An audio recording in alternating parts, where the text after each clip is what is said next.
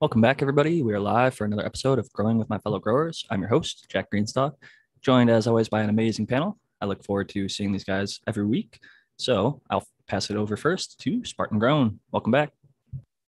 Thanks, guys. Thanks, Jack. What's up, everybody? I'm Spartan Grown. You can find me on Instagram at Spartan Grown, all one word. I'm a organic and synthetic grower here in Michigan. If you have any questions, you can shoot me a DM there, or you can send me an email at spartangrown@gmail.com, and I'll try to answer your question there. Glad to have you back. And next up, we got Brandon Russ. Going on, guys? I'm Brandon Russ. Always happy to be here with the rest of the panel.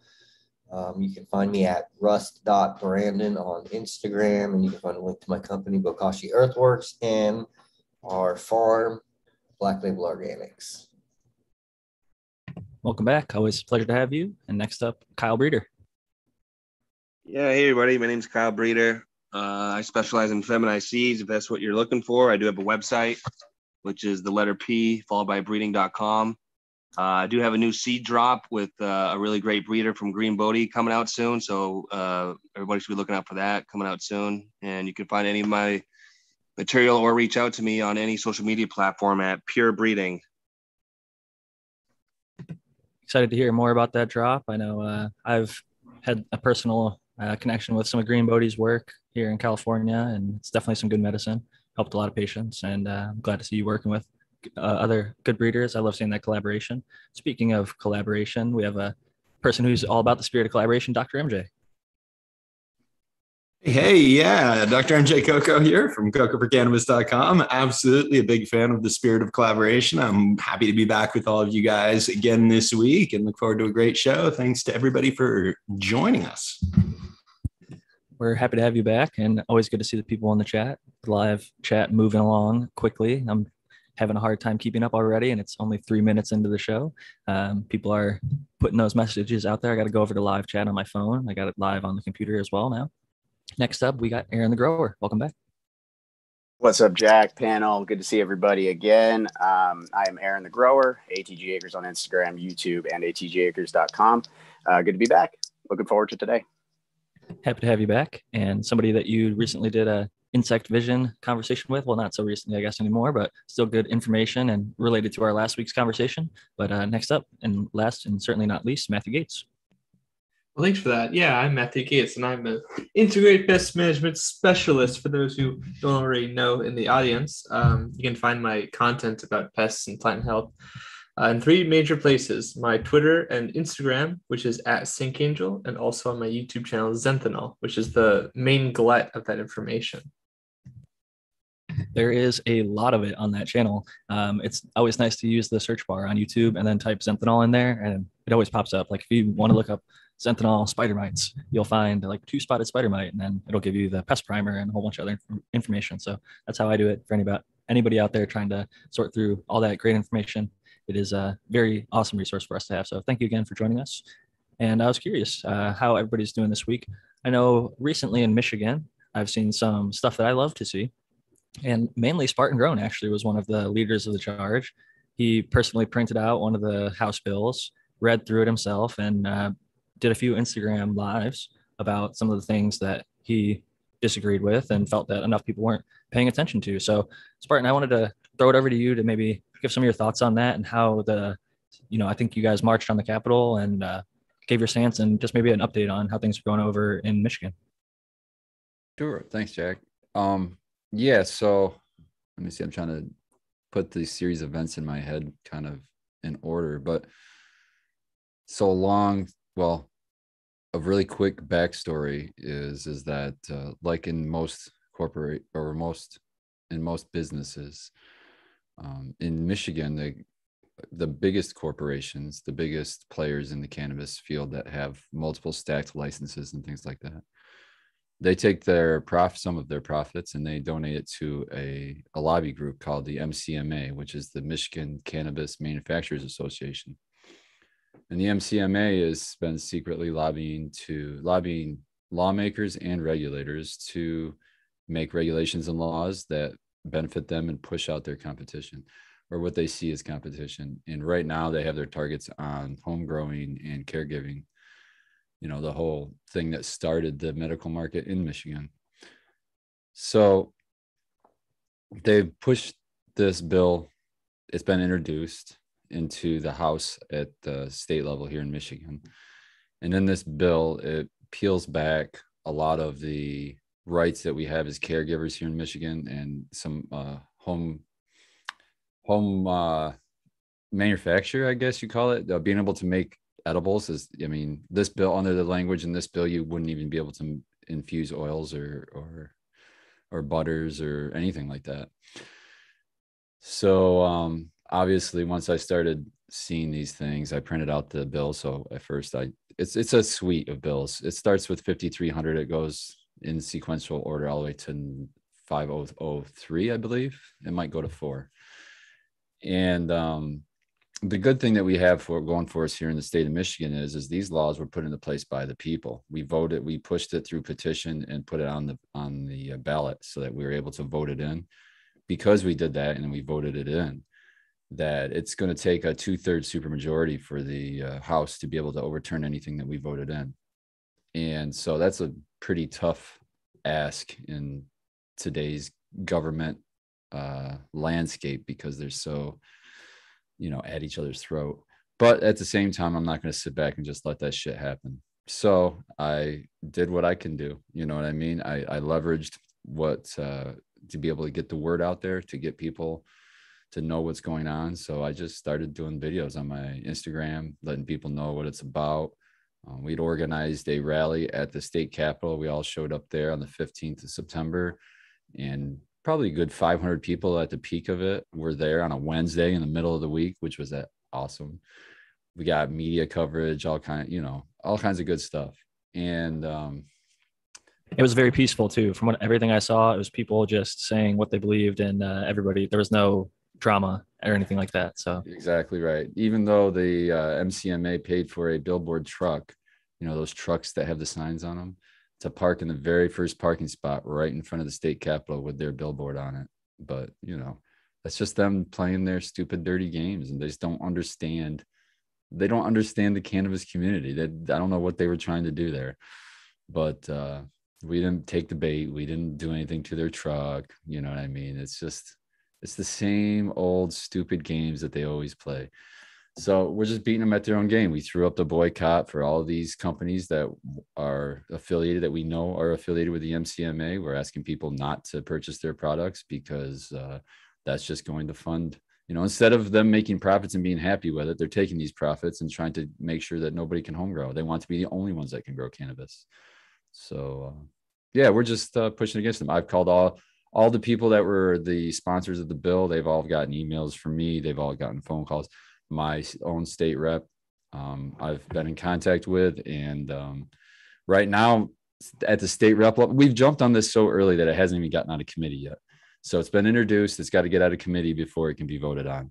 So right now we're a little bit, jumping the gun by getting a hold of our reps, but we're making them aware of it. We're making them aware of it so that if it does pass, that they'll know how we feel. And letting them know that you don't want change before it's even proposed. Say, hey, we're not even asking for a change. 7%.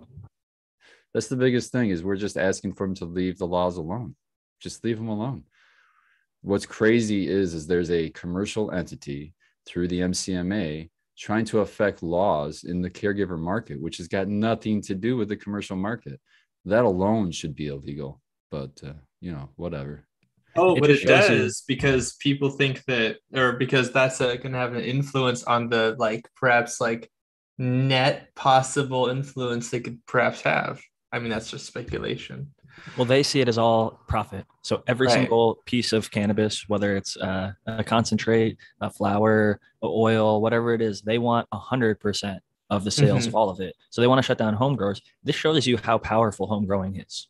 If they're willing, okay, it might be 1%, it might be 1% of they might make $100 million a year, and 1% or 10%, whatever it is. I've heard $10 million for lobbying against home growing and basically caregivers' rights. So if they're willing to spend that much money, it shows you that they're trying to make much more than that in their profits by owning this market. And people growing their own really can hurt their bottom line to the tune of more than $10 million, especially with a strong caregiver market and a bunch of people that are home growing, more people learning every day with shows like this and Michigan Bros Grow Show and many others, that are making people aware of doing the right things, of like just calling your senators, emailing them. If you inundate these people, they're human beings. They hear it over and over and over, and they want politics as a game of popularity. And if they get a bunch of people calling and saying, we want this, and if they go against it, they know they're going to have a bunch of pissed off people that are politically charged and active. They don't want to do that most of the time. So if you can get 1/3 of them say no to change, you'll be successful. And I think that Michigan. Well, you're absolutely right. I mean, we've already had the head of the chairperson of the MCMA step down, and they put somebody else in place, obviously. But we've had several companies now back out of the MCMA lobby group, and so we're hurting them. We're doing things. We're making them. They're so pissed. They've introduced this bill that's like outrageously overreaching. Obviously we're pissing them off. You know what I mean? We had their website, the MCMA website was down for over a month. They took it down. I mean, just because we clowned them on their own pictures. You know what I mean? It's just since spider mites and shit on their planes. Since I've been in the legal side of things, I've learned a couple of things. Okay. And one of those things is that one of the ways that politicians and lawmakers, people who are in positions of power, try to profit off of cannabis is through lobby groups, right? Because a lobby group basically is a legal bribe. And what they do is they'll have legislation drafted, and then they'll pay lawmakers to try to push it into the legal system. And what the lawmakers don't care if it gets passed, because they're going to get paid by the lobbyists, whatever. They're going to get some type of benefit, whatever that is. But they're more than happy to have another group or organization come in and do like a counter lobby group where they come back. And it's almost like a back and forth game where they can basically stay neutral. They don't give a shit really what happens because they're impartial to cannabis one way or the other. And they're basically just like these different groups of people are essentially going, hey, we're going to pay to change the laws. This group is going to go, oh, no, we're going to fucking pay to keep things the same. And it just creates this, I guess, I mean, and I know this firsthand because this is what happened out in Hawaii. They had tried to pass this bill. It would have taken away the ability for like farms to stack cards for multiple plant counts at a single site. And they literally had to hire another lobby group to go like contest the lobby group that introduced the bill and tried to have it passed to begin with. So it's really just, they just want to see money thrown around.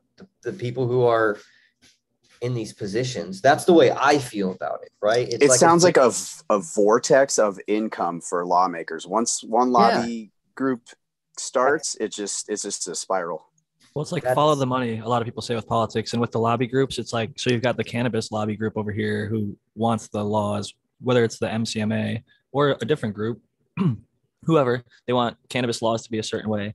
And then there's even laws that are just anti-cannabis. There's like the Mothers Against Cannabis groups that have people that come and say, people are overdosing and dying on cannabis in California. This is happening in 2021. I've been going to council meetings where like my wife was advocating for her delivery service to have more access. And there was still these people quoting, saying, oh, we have thousands of studies that show cannabis, does all these terrible things, that then they never provide any of the data. They just come in droves and say this shit over and over and over to the politicians enough times to try and scare them into voting against it and make them think that there is this, it's really a vocal minority, because like in the case of the city I was in, 70+% of people voted for cannabis. So then they had a few people come in and whine and complain. And then the council people were like, oh, we're going to wait a year and see how it works out for everybody else and then see what we'll do. And now they're finally slowly starting to move forward, despite having 7 out of 10 people in their city voting yes. And it's like, that's pretty strong support for them to just sit on their hands, but they have the ability to do it because, like Brandon mentioned, they can get paid by both sides. They could, and it's not directly, they get paid with, campaign donations, and then they are introduced a bill that same day that they get a $50,000 campaign donation from whatever group or PAC, a super PAC, because like Citizens United allows people to act as a business and donate. They usually wait a week, dude. They usually wait at least a week.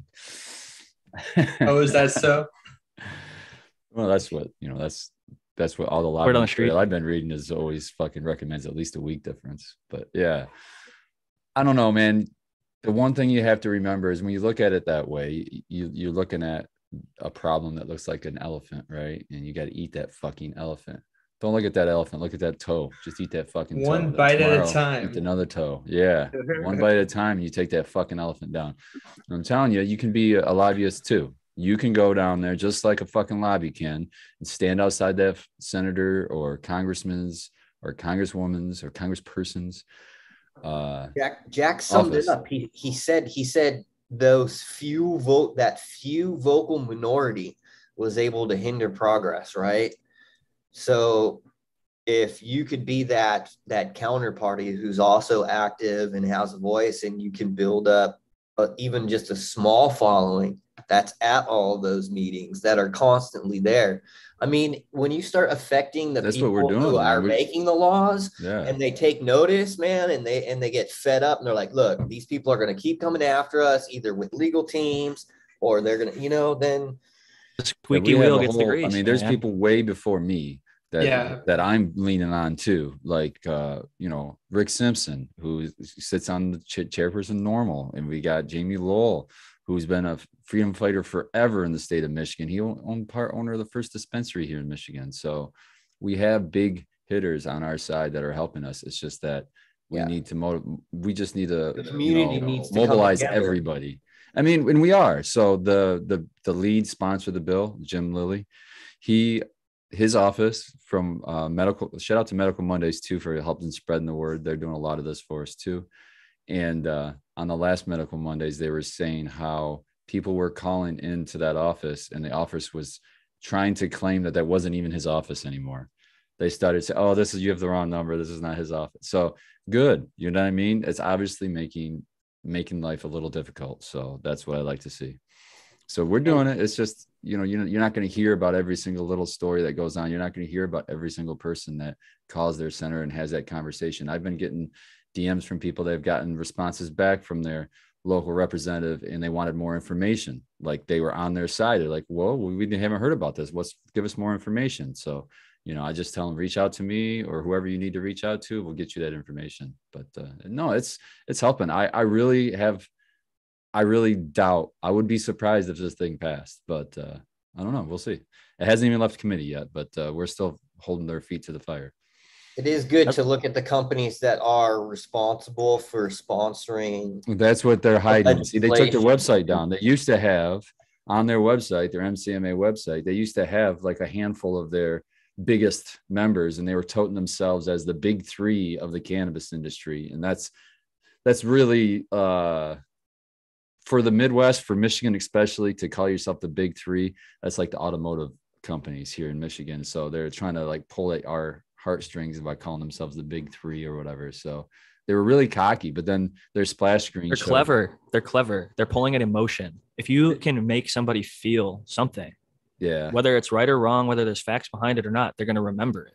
So they call it the big three. Yeah, that big three thing has even more to do with sort of the cultural ethos that there should be three big car companies. Exactly. And other companies. They're trying to appeal to all these guys that just want to throw money into this lobby so that they can be part of the big three. You know what I mean? Oh, we're in the same group as the big three. That's a framing. What I see there. Yeah. But anybody who worked for the big three, who has a connection to the big three, or still work for the big three, their retirements are dependent on those big three. They have a positive association with it. So these lobbyists are not stupid in what they're doing. So I think what you're doing, Spartan, is some of the most There's powerful. a reason behind it too, though. These companies, they can't function and be profitable with the allocated shares that they have all over the place. When you have multiple investors that have invested, millions of dollars, and then you can't get that projected return.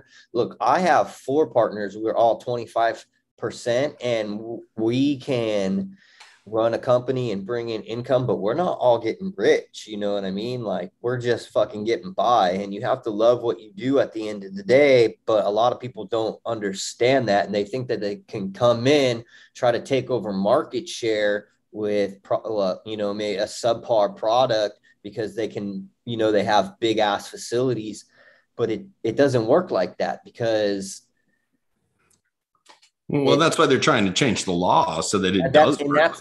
That's my point. The point is because that's why they're doing it, is because they can't operate a profitable business with the model that they set up, because they didn't understand how cannabis works. Like, it seems like they're trying to apply this model that spreads through corporations. That's sort of like,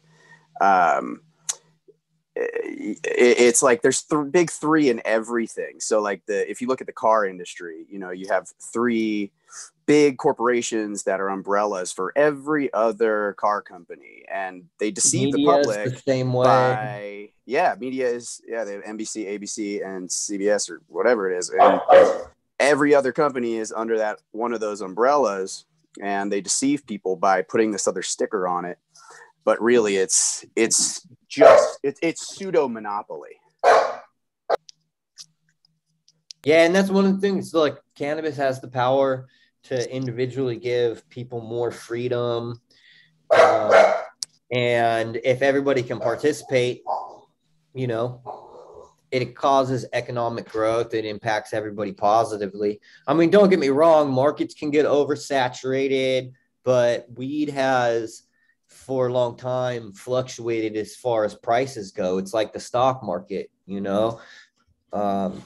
and a lot of times people will fall out and people will stay in. It's just about being able to, if you have passion for it and you can create a quality product, then you can stay in business without having to pull a bunch of scandalous ass shit. Well, that's the crux of it right there, Brandon, is they don't understand weed. They don't understand how to grow good weed. And so they want to eliminate those who can. That way they can get away with charging the prices they're charging for the weed that they're selling. Yeah.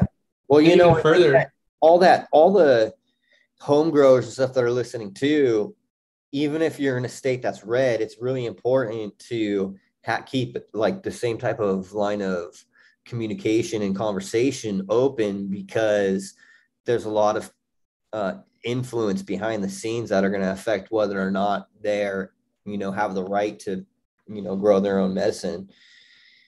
I think education is really important, and educating both from a doctor to a politician. Like, I used to think of a lot of doctors don't know much about cannabis. So as much as you can share with them, like the real research and science and ways that it helps you, that can really help them better apply it when they use it.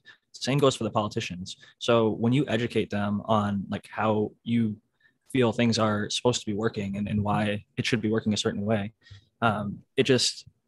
you have to break down exactly. I fucking went off the rails with this thought, but that's so poignant. And what a fucked up society where we have to explain. It's like explaining to your mechanic how your car should be fixed. Well, I remembered what I wanted to say with the education. So one of the things that I heard a lot of the council meetings was, it's going to be so smelly and stinky. They're going to be nauseous cannabis smells coming from these farms. You could go in and say, there is a technology today that purifies the air. These carbon filters and UV air scrubbers, there will be zero detectable aroma if we properly build the facilities like we're going to.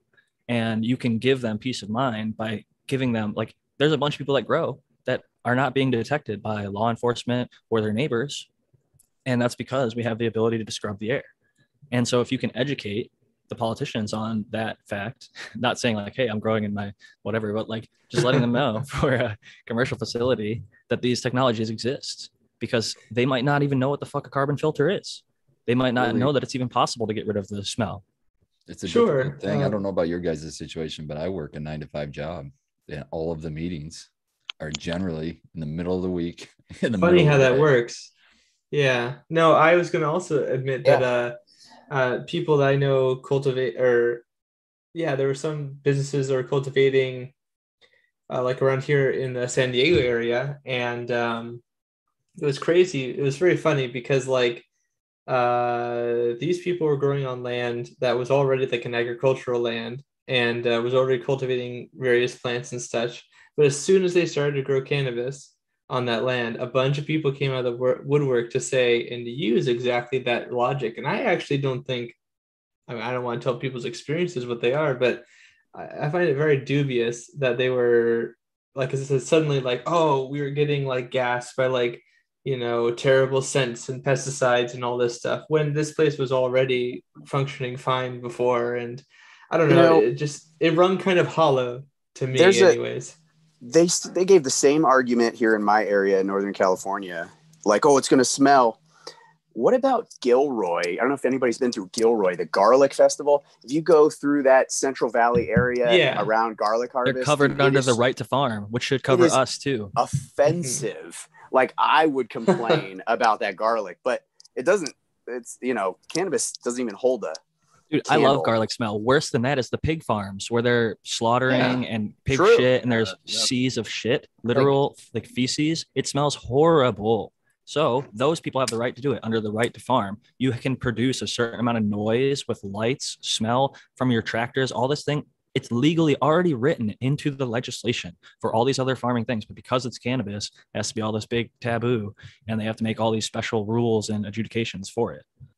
In this proposed law, it's fucking hilarious because the carrot, so the way they're spinning it is they're saying it's a way we can get caregivers so that they can sell their overages into the market and get your cannabis into the legal market. But what they don't tell you is what you can do right now as a caregiver is you can have 5 patients. And what they're going to do under this new language is if you want to continue to have those 5 patients, you have to pay $500 a year for an application fee. And then you've got to, now all of your product has to be entered into metric, even all of your product for your patients. So that's going to be a huge burden to the metric system, which is already going down twice a week as it is. And then that's a fucking drain. The metric system is a drain. Fuck yes, it is. Absolute drain on resources. Huge. It's garbage creation. All kinds of garbage. Shit. And then not only that, but it creates a monopoly that pulls money out of the state that it's operating in. And it's forced. Is fucking the worst. Yeah. And the thing is, they hire lobby groups. They get politicians to say, hey, let's implement this. They say, look, every other state's using it. It's safe. It must be proven. Let's use that thing. And that's how they push it through. Oklahoma pushed back on that. We don't have metric here. And then you can't even deliver your own products. You'd have to use a secure transporter to bring it to, and you can't sell it to a dispensary. You can only sell it to a grower, a commercial grower. And then on top of all of those things, you are regulated more strictly than the commercial growers. You're not allowed to even have a commercial spot. You can only have it in industrial or agricultural or unzoned, which is just outrageous because there's so few zones already allowed by municipalities to make it that restrictive. I was about to ask exactly how much of that even exists in that area. Like, come on. Exactly, man. and that brings up another extremely restrictive. This happened in San Diego, right? Where if they put in limitations on where you're allowed to operate as far as zoning goes, then the people who are in charge of zoning different areas are essentially given control of where businesses are allocated to operate. And that happened in San Diego, where one of the guys who was on the zoning commission board, they were able to manipulate what was and what wasn't going to be able to be used for cannabis businesses, and they just outright denied everybody. And then they started a lobby group to try to change the laws that they already had control over, right? Because you could have all your license in place for a certain area, but if you, in San Diego, if you weren't zoned a certain way, you couldn't open a dispensary or grow. And that was the ultimate decision. They would never give you that final license. And so people would just open up with all the rest of the license, and they would accept the fines that they would keep getting. And these people would just pull fines out of these people instead of allowing them to operate because it was more profitable for them. Oh my God, man. Either that or pour money into the lobby group. So See, it what's didn't going to give you happen an is option. regulation and these restrictive laws are just going to push the vast majority all back to the black market. And that's what's going to happen. You say the choices are going to be the shitty fucking weed at the dispensary, you know, unless you can find a few brands that you can follow, just keep following that same brand. You know what I mean? And you might get lucky if you have a dispensary near you that carries it, or you're a criminal if you try to grow your own. I think the most important thing is to be the squeaky wheel, to not let them get to the point where they can pass that law that allows it to make home growing illegal, especially if it's already been made legally. And for the places that it's not legal, I want to give people some advice on how they can be that person. I mean, whether you have a 50 person, 100 person, 1,000 person following on your Instagram or whatever it is, if you start bringing other people into the, you know, loop, they might be willing to join you at some of these council meetings. And 2 voices is stronger than 1, and 10 is a lot stronger than 2. And when you start building up, these council meetings are not very large. All it takes is a handful of people to go up and give a passionate speech. And it was stories like Charlotte Figge, the whole Charlotte's Web with the CBD, you see her seizures and have them treated. It's powerful. That gets through to these people. And I hate to lean on the medical so much, but like Dennis Perone in California, the reason in 1996 that medical cannabis was accepted is because it was helping people who had AIDS, and it was helping people with HIV, and it was helping people with a whole, cancer. And they started leaning into the idea that, these are patients that need help, and they need to be reminded. Just because it's been medical for a while in certain areas, it's not legal at all in certain states, in some capacities, or states are starting to roll back some of these things. So I hate to say it, but like, these examples are very powerful, and it could be a local example, or it could be a national one, but showing people the power of cannabis and how it can actually help and heal. It is, can open the eyes of both the politicians and others who would be activated to go to these meetings and try and make for better laws. And you never know whose mind you're going to change someday. You don't know how. There's been so many people that come to me. It's always, it's annoying for sure, but they come to me like as a last ditch effort when they're like, 1 foot in the grave sometimes. And it's like, God, give me a chance, guys. But, when you give somebody some cannabis and it helps heal something on them, bring the pain down at least, or heal a major disease or something like that, you just made a believer for life that will be a cheerleader for cannabis for their entire life. And they're going to tell everybody they know. That's more than what you can, that's more than what you're going to be able to do by yourself. And so every person that you touch in that way, even if 10 people fucking try cannabis and say, it didn't work for me, but the 11th person that worked for you, you just won a battle. For me, I would go down to the school all the time. Anytime I heard any anti-cannabis crap, I was down to school a lot. But guess what?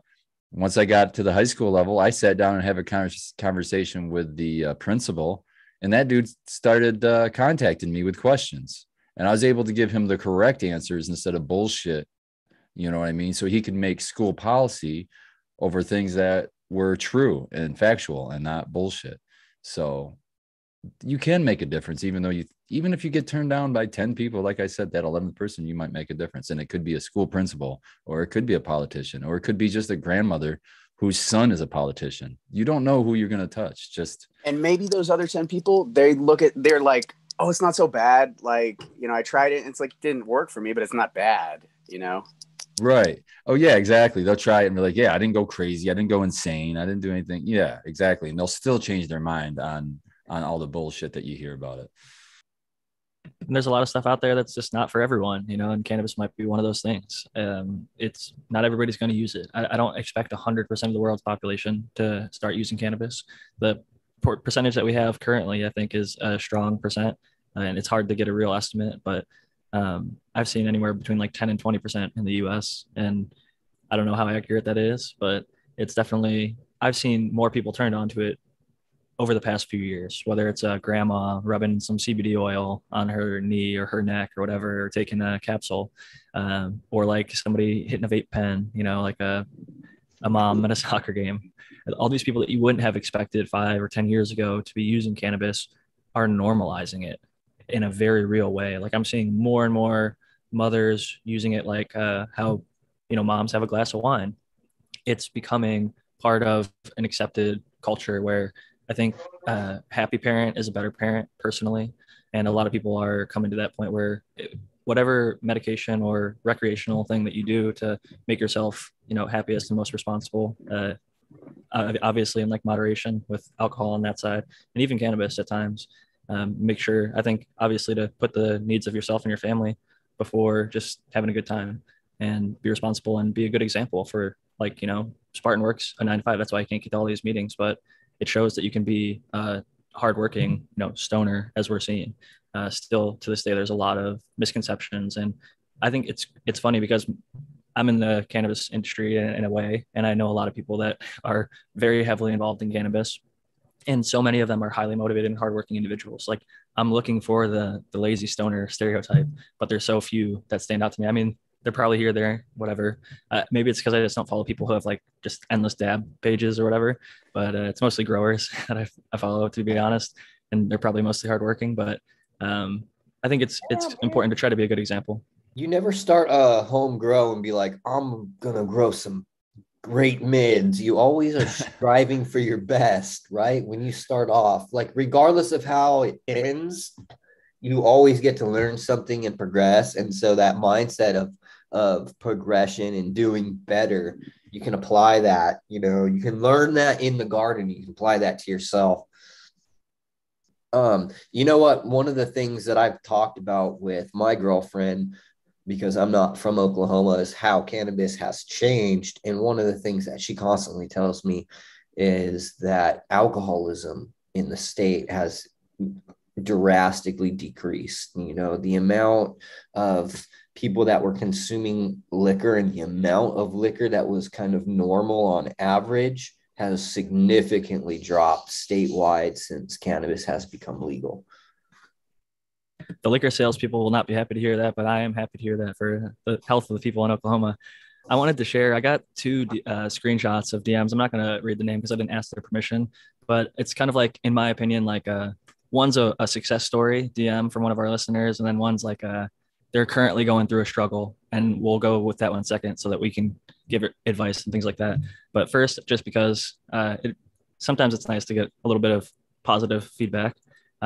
This person says, "Morning, Jack, just sending an update.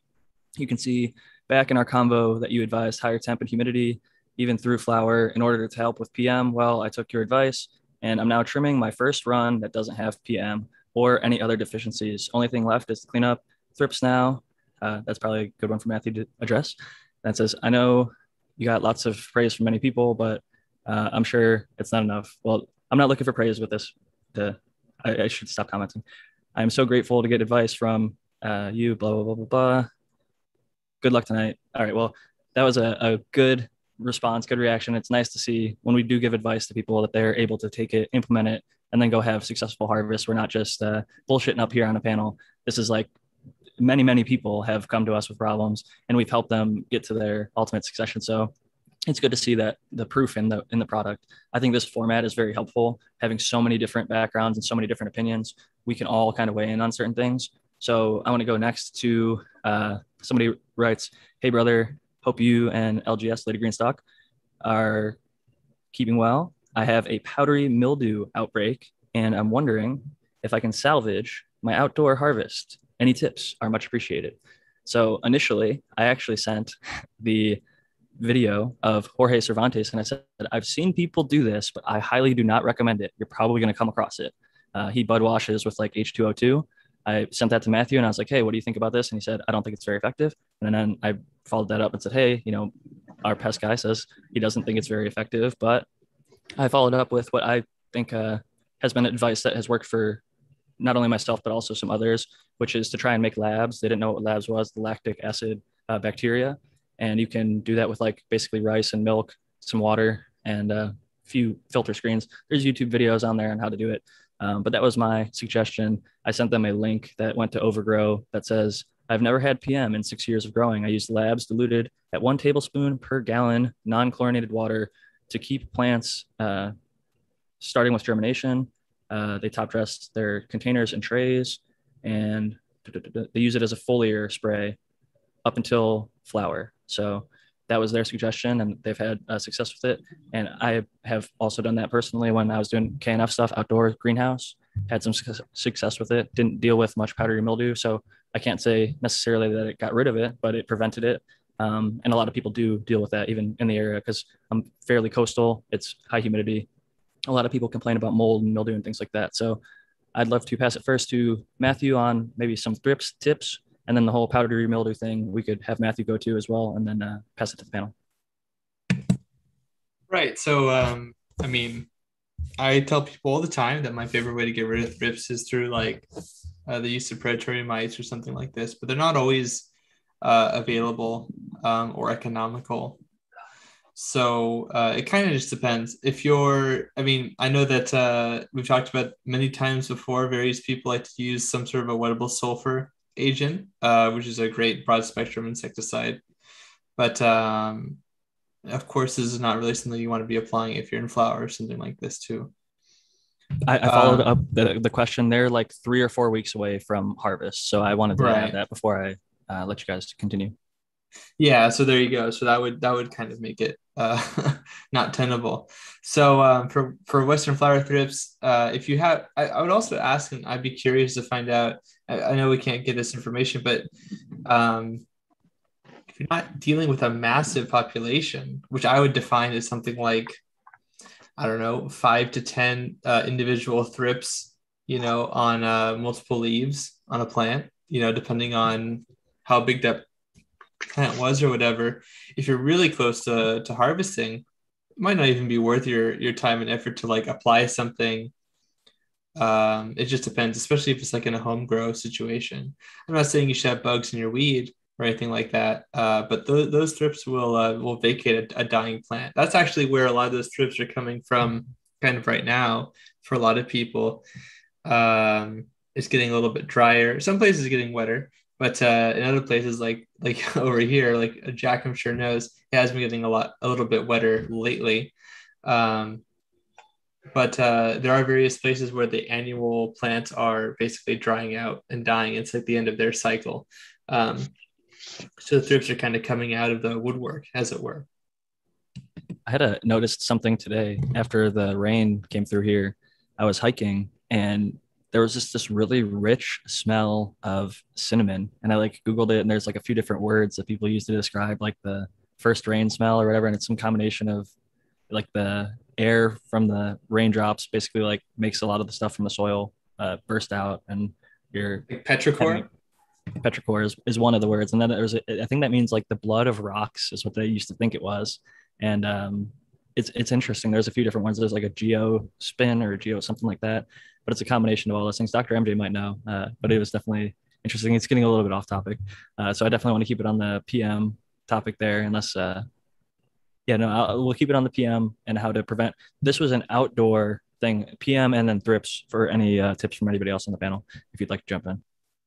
Oh, I also wanted to say that I didn't say what predatory mites they were actually that I like to use. So if you have access to them, cucumerus mites or Swirsky mites are kind of my favorite go-tos. I don't tend to like to use them in combination. People ask me that a lot. I like to use either one or the other because they have different strengths and weaknesses a little bit, like with humidity and temperature, and also because you can't really tell one from the other, so you never really know which one is really doing the job more than the other potentially. And I feel like usually they can be pretty even. As far as powdery mildew is concerned, that one's really tough, especially in flower. And several people have called me recently asking about ways to control powdery mildew and also botrytis particularly in the East Coast of North America right now, because at least in the words of one person from New York, they had described their situation as uncharacteristically rainy, apparently. This was like maybe 2 months ago.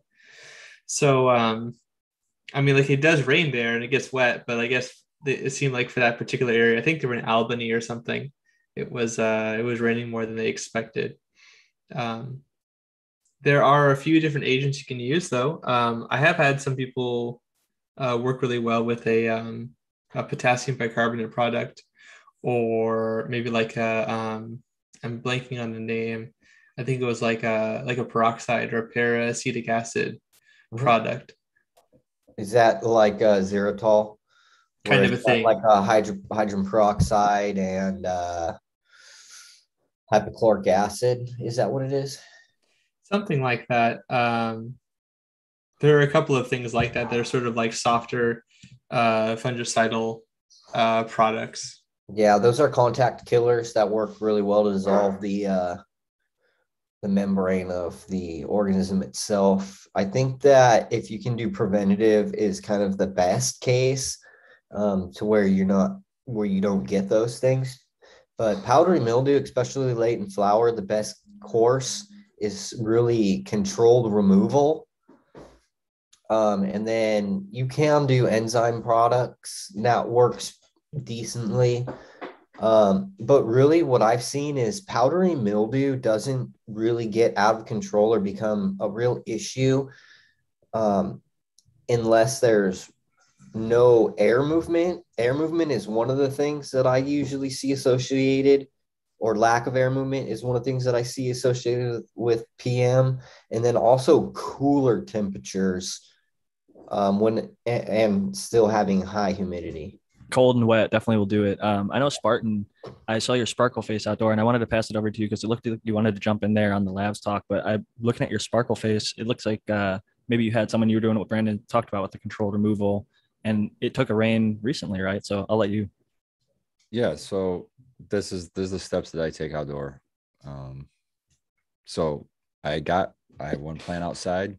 I got the very first touch of powdery mildew. I immediately did a leaf strip. I leaf stripped all of the big families. It's documented. And then it proceeded to rain and rain and rain and rain. And then it took 3 days straight rain.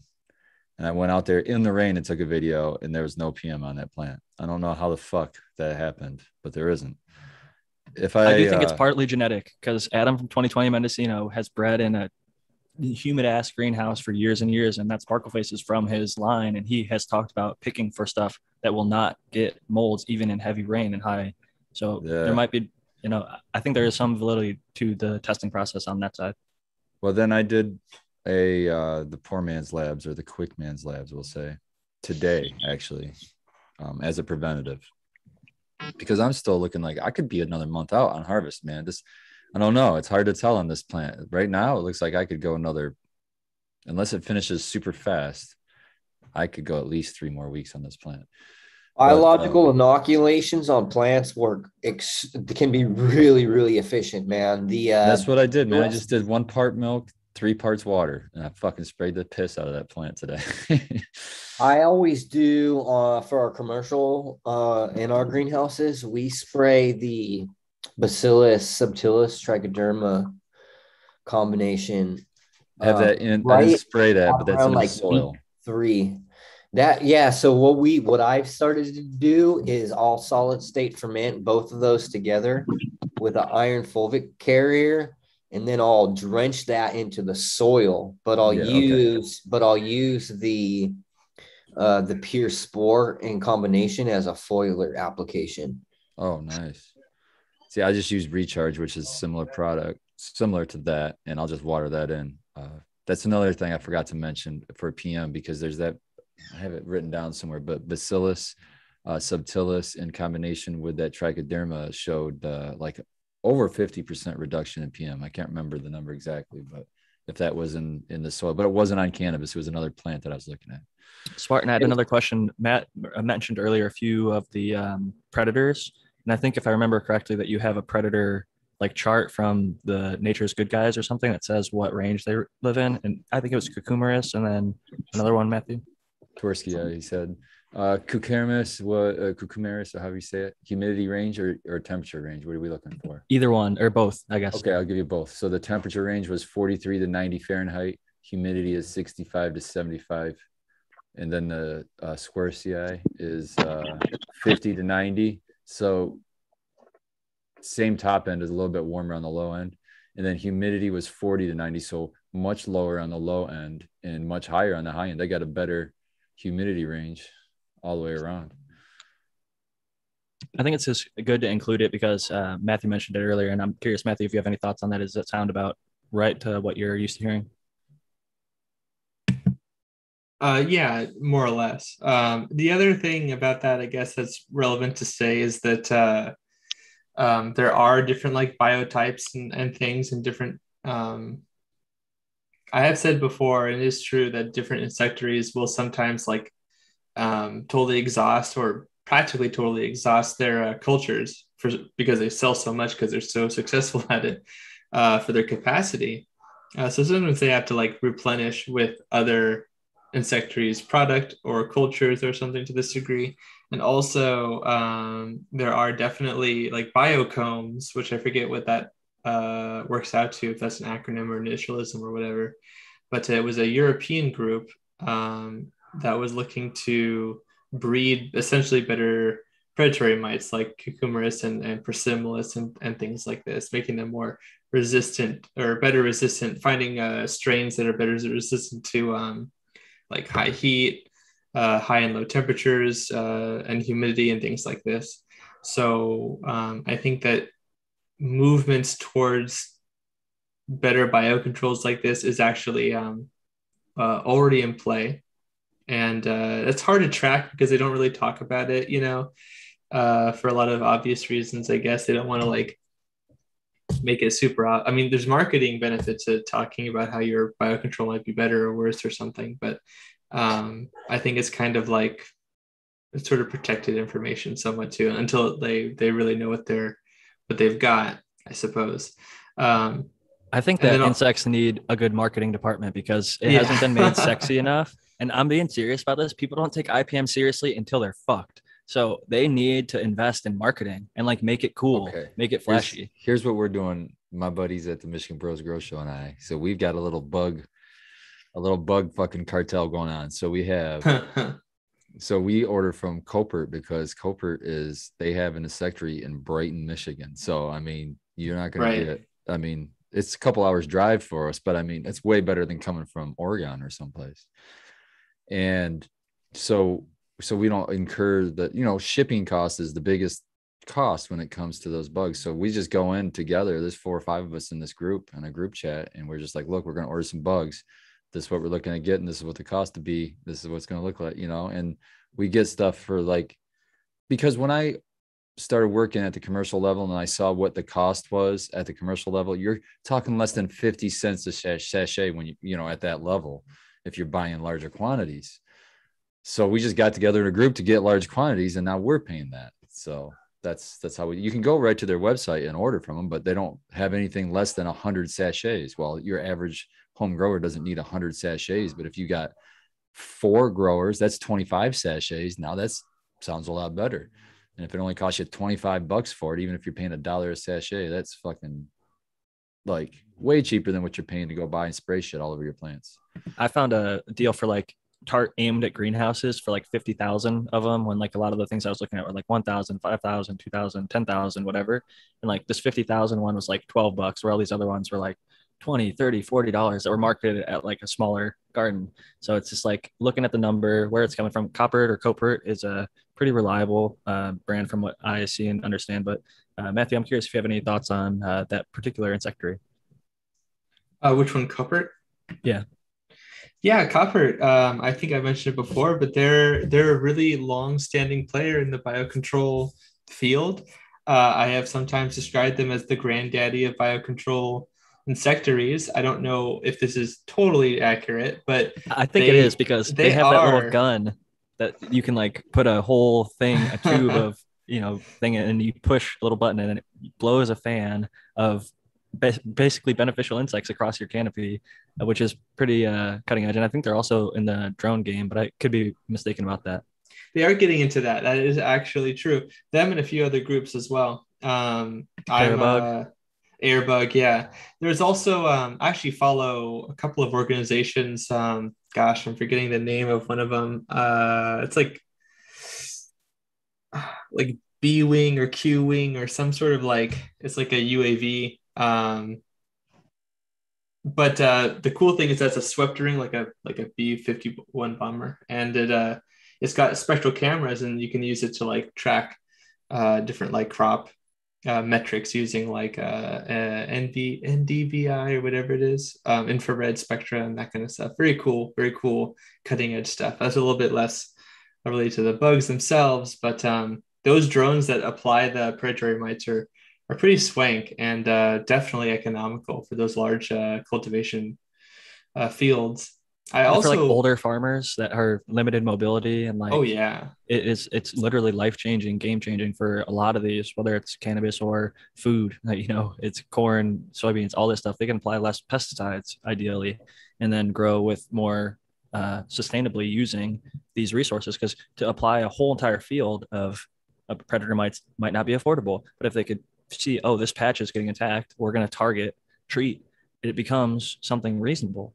And Think I'm about really that happy to see too. that future. You're treating the pest with a predator that's going to breed and populate even more, and they'll just populate your field anyway. As long as there's something to eat.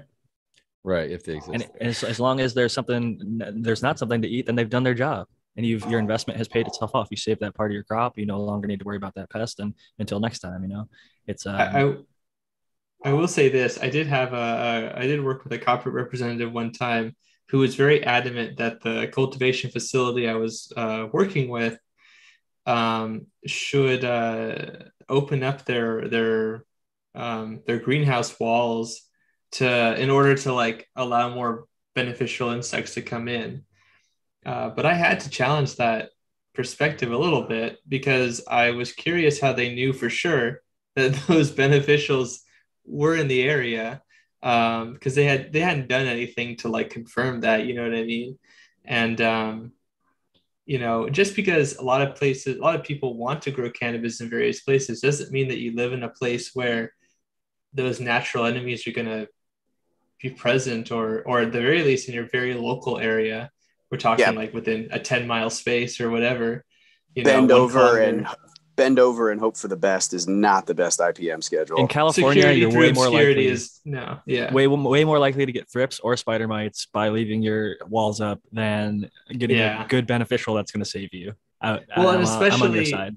Especially because like like the trophic level, right? Like the prey animals are in greater number than the predators. That's one of the only ways that equation works out appropriately. So you're at the very least you're going to be working on in a hysteresis where like the biocontrol phase is always going to be lagging behind the oscillation of the pest population, as one ingresses into your crop and the next one comes in following.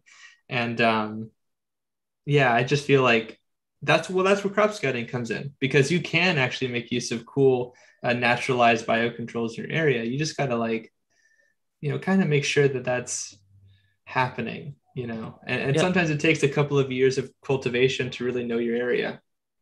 Those yellow sticky cards, and then a little 10x jeweler's loop. Again, to shout out Adam from 2020 Mendocino. He was just walking through his greenhouse. He said this is one of his favorite tools as a gardener, is he's able to identify a lot of pests on the fly, or even good bugs just by walking through. And crop scouting, I think, is so underrated. It's awesome to look at your plants, but that little bit of extra detail, getting up close and making sure if you notice any tiny little thing to follow it up and not be a kind of person who ignores things. I can't be the only one who just heard Jack say on the fly. Yeah. Speaking of that, I just want to, I was just talking with somebody about these hoverflies and sort of their importance. I think this was on the Future Cannabis Project a little while ago. And, we were going over a few different like pests and beneficials. And I think a lot of people, I've said it before, I'll say it again, they mistake hoverflies for wasps and other sorts of things. And especially the larval forms, they kind of look like caterpillars a little bit. And so people will kill them, but they're actually out to kill your aphids, at least the ones on your leaves that are around your aphid colonies. So I'd highly recommend people Google hoverfly and take a look at some of the ones in your area if you can. Real quick, I just want to give Brandon a chance to jump out. And I don't know if Kyle you have to go at this point, or if anybody else has to go at that 1 hour mark. I just want to give you guys a chance to get shout outs and farewells before, and maybe final thoughts if you have to leave. You're muted, Brandon. Great being here. I just got to go a little early this week. So I'll see you guys all later. Thanks for all the listeners tuning in. And again, you can find me at rust.brandon on IG. Thank you for joining us. See you next time. See you guys. Peace out, Brandon. Have a good one, man. Yeah, I don't have to leave early, but I do have a question. I was kind of curious what Matt's thought is, and maybe all of your guys' thought, if you guys know anybody or if you have used your thoughts on ozone generators in an indoor grow, people that have PM problems. So I've seen people. Oh, go ahead, Mathew. Well, I was just gonna say I think ozone has some so there can be some problems with using ozone, right? Is that not like a environmental kind of issue? It is, but go ahead, Doc. Yeah, there's an environmental issue. It's also a health issue. You don't want to be breathing it. So yeah, I'm not entirely familiar with the application that you're trying to use it for. I think this came up last week. I was dealing with somebody that's using ozone to control smells, but what are you using it for? Like air units that have maybe ozone in it to treat the air. Well, personally, I mean, I got a friend of mine that used it. Basically, what he would do is, because he's got a spare bedroom at his place, and he basically shuts the door, puts a towel under it, and kind of seals it off, and then runs the ozone in there for however long. I mean, it's not obviously forever because this is like a timing chart and all that stuff, and then basically puts on a mask, goes in there, opens up the windows, let it clear out and air out for a while, and then goes in there. And I just didn't know. Yeah. And he got rid of the PM 100% because he's dealing with it for a year, and he finally did that, and now it's gone. But my question would be, like, do you guys feel that's a safe route? No. I think that's incredibly dangerous. No, I'd rather bleach it would be like filling up a room with carbon monoxide and then putting on a respirator or something and going into it for those reasons. You're basically making it into a poison that would poison you as well. So doing that to your room and then just hoping that, to open the window and let it all go out seems incredibly risky. And my thought is there's so many other ways to treat it. You can just by simply airflow alone. And like if there's no plants in the room, which I'm assuming at this point, because if he's just going to let ozone run in there, he's cooking off like between runs to like clean his equipment and things like that. He told me he even put clones in front of the thing. He's like, "Oh, Kyle," he's like, "I put clones in front of it. Works great." He's like, "It smells like a pool room, like like where you go swimming." He's like, "Oh, it's amazing." Great. So he's in there. You're smelling it. That's a problem. No, bad. Doc, bad. I don't know. Some people use this for like alternative medicine. I don't even want to put it out there, but like people, this will so get us canceled. I'm not even going to say what they're claiming it cures, but yeah. Okay. Well, it's out there that people like are inhaling this. So it's not immediately going to kill you. I think long-term it could immediately kill you. Let's be very clear. Just look at that. I mean, you don't have to take my effect, but look at the effects of being exposed to high concentrations of ozone.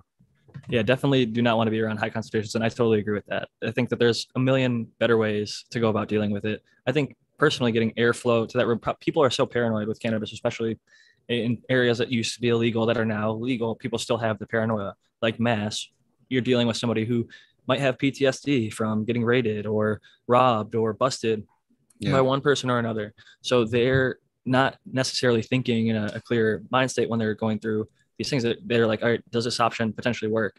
Yes, so I'm going to use it. But there are other options. Like the person that I just mentioned earlier, they had PM on every single crop up until, and it's counterintuitive, but I'd said based on their environment, they needed to make it warmer and a little bit more, raise the humidity at a certain point and then lower it at certain points. But they were able to get a successful crop without PM, without using any ozone. I think in indoors, like the second question that we did earlier about PM was outdoor. That's a lot more difficult. You can do like Spartan, where you kind of clean out the plant and allow it to have its own natural airflow. If you're not going to set up fans outdoors, like if you're doing a true outdoor plant and you're not covering it and you don't have fans and anything running, that's your best bet, in my opinion, because a lot of people get that PM like when their buds are stacked up, laying on top of each other, if there's leaves on top of leaves. He said he defoliated. I'm sure that's probably why he's been able to not see PM after having rain. There is still good airflow through there, and bud is able to go through a lot of rains. A lot of people have success with crops that get rained on. And then a few days later or weeks later, it dries out slowly over time. And there's sometimes not issues with that. That genetics too, man. That plant loved the rain. I don't know, that plant fucking loved it. I wanted to share the dunk recipe because I have it saved on my phone if for ever case I needed. This was claimed, I can't remember what show he said it on, but Rasta Jeff said that this he knows was used at a facility and they passed testing afterward even. So that seems pretty effective in my book. And what they did was they did 10 milliliters to a gallon of water of 30% hydrogen peroxide. And that's what they used to dunk their harvest in. And it said, make sure you dry the floor under the wet plant. So as that drips, it's going to drop and those spores will be contained in the water. You want to dry that shit up and move it, get it the hell out of there. But I wanted to pass that along because that's something I've heard. I haven't tried it, but I just wanted to pass it along. Well, in hydrogen peroxide, if I'm not mistaken, within water and within the air, doesn't it just become like H2O2? It loses the other like oxygen at some point. But that's how it's going to be working. But it also is going to oxidize your trichomes and everything else. I don't know. That's always been my concern personally with using any like alcohols or H2O2 or even sometimes oils late in flower. It's just the press. But if it made, I hate to say it, they were able to pass. If it's a reduced, it'd be a reduced THC percentage and everything. But you're past microbial testing. That's a harvest you can sell over one you can't. So people are actually taking full-blown PM flower and then doing that and then passing tests to be able to sell to market. I don't know about how full-blown it was. He just said that it was a crop that had PM and they did that wash and they passed testing. They did that wash at harvest. Well, I could try it in a couple of weeks. My personal thought is always throw out the portions that have PM on them. That's just how I feel personally in the homegrown garden. If you can afford to do it, some people, they need this medicine so badly. They've invested so much into it. And if they don't get something out of that crop, then it's going to devastate them so much that it's non-recoverable and they absolutely have to do something about it. I would try to not position myself to be in that spot. Obviously but once you get there, there's only so much that you can do. So I appreciate Spartan for sharing the recipe because I, in my heart, feel for those people, that person who reached out to me and feels devastated 3 to 4 weeks before their crop and they're starting to see PM. But I think if they do a heavy defoliation and, pick off the spots that are most impacted, they might still be able to get a decent crop with not much PM on there and then make the best out of that. What about the high pH water? Have you guys tried that? Because I gave that a shot for a little bit and it works, but it doesn't really. It ends up coming back in those same spots, but it does go away for a couple of days. Because how that's working is you're changing the pH of the leaf surface, and so you have to keep reapplying it so you can. It's like keeping up on a res. You know what I mean? Yeah, it's definitely like a daily thing for sure. I just want to throw out there. A lot of people are naive to this, but Kangen water is a multi-level marketing group. The way that they make money is by recruiting people to sell the machines. So there are a lot of devices out there that can raise and lower pH. Kangen is not the only one. They buy their devices from another company and sell them. So I'm a little bit dubious on, or heavily skeptical of the people that are pushing the device because they claim a lot of things for like health claims and even plant, saving things. Oh, this will spray it with low pH and it's going to get rid of pests. Spray it with high pH and it's going to get rid of mildew. And they're selling it as like a cure-all. And I'm just curious, Mathew, if you want to weigh in on that, because on top of like, if anybody doesn't know, multi-level marketing, 99% of the people make like less than a McDonald's salary. And 1% of the people at the top, it's literally a pyramid scheme that happens to sell products. So it happens to be legal because Amway back in the 80s lobbied the government. So getting back to the earlier part of the conversation, but Mathew, your thoughts on the high pH versus low pH in IPM? Is there any validity to that? And do you feel that Kangen is the only source to get high pH and low pH water? I think that it's important to note that high and low pH can have like problematic, like it can disrupt like chemical interactions and things like that. And I think that that's a very valid thing. Kind of reminds me, it's sort of the conversation I try to have with bricks, right? Where like, I want to be careful to say that that like the sugar content in plants is an important factor. It's photosynthase, the result of photosynthesis. It couldn't be anything but important. Similarly here, pH changes can have really radical effects, right? But kind of like what you're saying here, not only is that not unique to certain product, but also it really is contextual. And I think in cannabis, I'll be upfront, I haven't used Kangen water or anything like that personally. So I don't actually know about its direct effects from a personal experience. But something that has always been surprising to me, or that I haven't seen really addressed, is that if you are making something that is essentially very acidic or low pH, then why, like, wouldn't that have a negative effect on like the waxy cuticle of the plant? And in addition to that, the trichomes.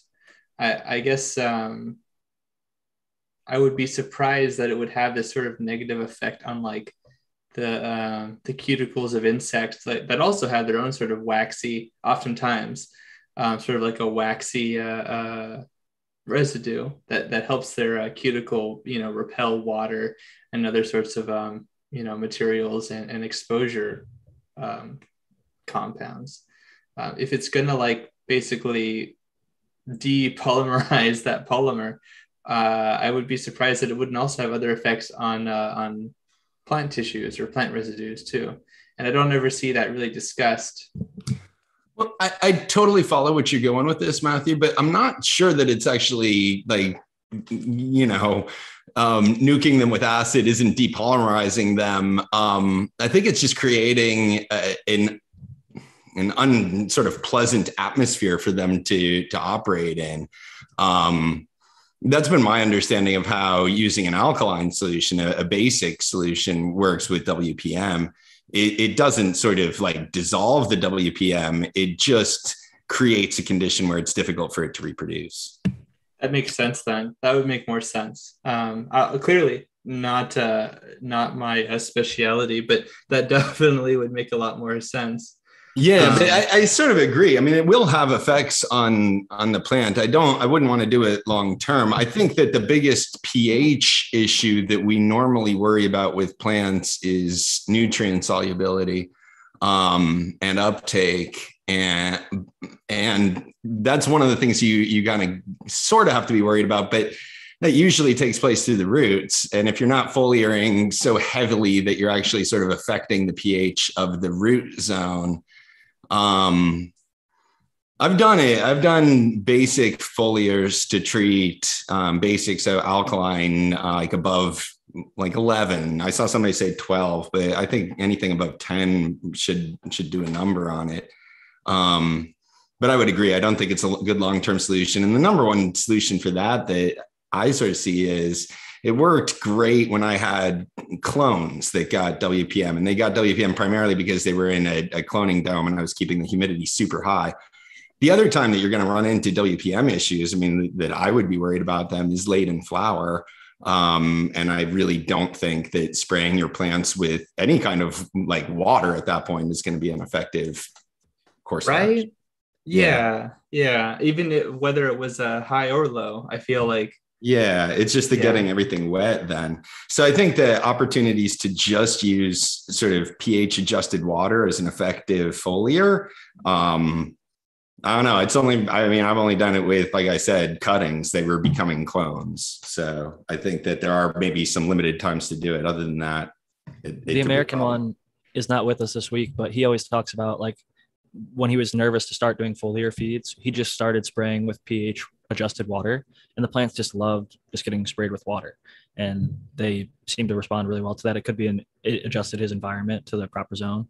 But something with the pH levels is I feel like baking soda is another thing that people use to adjust pH. They've used to, spray and potentially counteract PM. And if they're trying to do like lower, I think it's citric acid, or there's other natural ways that you can raise and lower pH in solutions. I don't know how long-term available they are, or if they would actually change the pH, but it reminds me of like Spartan in the past. I mentioned he wants to keep everything consistent. It's like your plant is like a kid. They thrive in consistency. So if you're going like 2 pH and then like 11 pH and like 3 pH and then 9 pH, it's going to have a lot harder time. It seems like you're stressing out the plant unnecessarily when there's other ways to go about necessarily going through dealing with the powdery mildew, in my opinion. So that's interesting. Yeah, because all these things that I'm hearing about, I mean, to a certain extent, you're willing to stress your plants a little bit, because if that, just stresses the plants but kills the pathogen, then you're happy with that process. So a lot of the things that we're doing, but yeah, I agree. I definitely agree with the consistency point. I do sort of think that pH is going to be more important in the root zone though than on the plant itself. Although this is interesting. I'm not sort of off the top of my head aware of what changing the leaf surface pH is going to do for the plant, and if that would affect the plant. So I'm going to look into that. The thing that comes to my mind is also, for those who are trying to make of course, the stool microbiome is where a lot of people's minds go, but also people who are trying to avert like botrytis, or well, maybe less so botrytis, but also powdery mildew, and maybe also other insects. People preventively like to apply bioinsecticides or bacterial, various microbes, bacteria, fungi, and that such. Also even viruses to some degree on their plant surface in order to counteract other microbes and that sort of a thing. And sort of establish a foliar microbiome, a philo microbiome, right? I could see how maybe applying the pH product might be negative for that. And I suppose also, I also don't want to gloss over the point that Jack did make, was that like, I have also noticed that it does seem like it is a multi-level marketing business. I don't know if that's the right word. They misappropriate like what electrolysis I want to get back to that point, because Jack talked about baking soda and citric acid, which people try to do to adjust the pH of their nutrient solution to really mixed effect. And oftentimes that ends up causing problems that lead to lockout. But I think that those are totally appropriate to use for a short-term situation of adjusting the pH, like what you would want for a foliar application. So while I would steer people away from them, I think for adjusting the pH of their nutrient solution, I think those are fine to do if all you're trying to do is change the pH for a foliar application. And the Kangen also claims like electrolysis, which they kind of like misuse the term. They like basically are trying to say that it makes more water. Like if I have 1 cup of water, that's just plain H2O, whether it's purified, filtered, RO, whatever, versus a Kangen cup of water, that Kangen cup splits it up with electrolysis and makes there be more water molecules. So they're somehow breaking the physics of the water cup and making water. Yeah, you could break the surface tension by using a surfactant, and I bet they do, but that's not how electrolysis works. Yeah, exactly, Jack.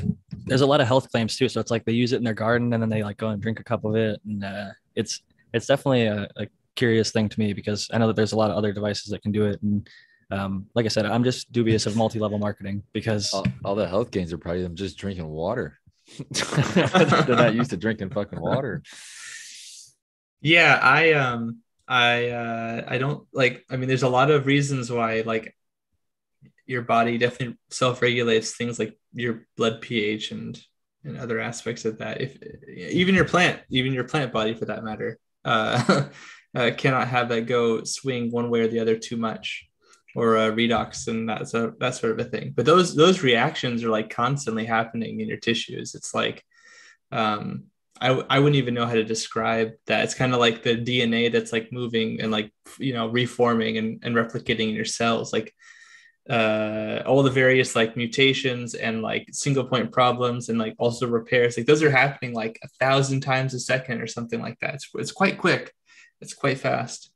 So it's hard to really track that kind of stuff. Cheddar Bob in the chat had asked me to talk about saponins and their toxicity specifically to mealybugs. But I thought I actually tracked down a little paper here that talks about them kind of more generally. This is called Insecticidal Activity, Insecticidal Mechanism of Total Saponins from Camellia oleifera. And basically, there's some pretty cool pictures of, I think this is some sort of moth larva, I think, something eoblica, not sure. But basically, we were talking about like how the pH of like the Kangen water and other sorts of things might have this like negative effect on their bodies. But I guess these saponins are quite toxic to the physiology of a lot of insects. So they're directly toxic. They act on I had it right here. Yeah, it says here, the T. saponin treated leaves cause severe damage to the midgut of these larvae. The main functions of the midgut include the production of digestive enzymes and nutrient uptake. So, of course, that's how stomachs work.